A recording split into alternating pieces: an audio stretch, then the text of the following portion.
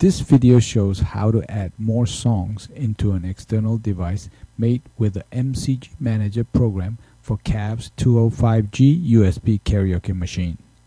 Start the MCG Manager program. Open the target window to an external device which in our case has 15 songs previously loaded with the MCG Manager program. The songs are loaded inside a folder called My Songs.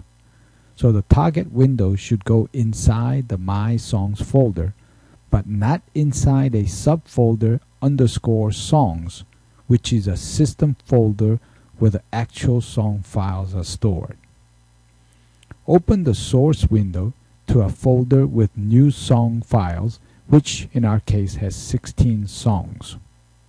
Next, checkmark all the songs in the source window. Also, highlight all the songs in the source window with click and shift click.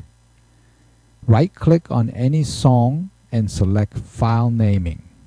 Then in our case, select Skip, Title, Artist as the pattern to extract the title and artist information from the file names. Click OK.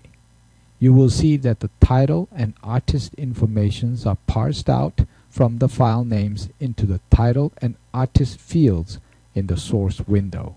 Now the new 16 songs are ready to be added. Press Encode.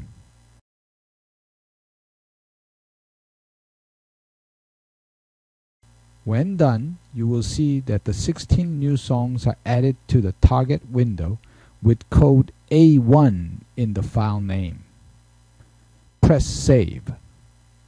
Now the code A1 has disappeared and the file names are made sequential from the last ending number of the previously loaded songs. Note that we did not have to specify the index numbers in the source window before starting to encode. The new songs are automatically added sequentially. Now the external device is ready with the new songs. Insert the external device into the 205G USB player and test the songs.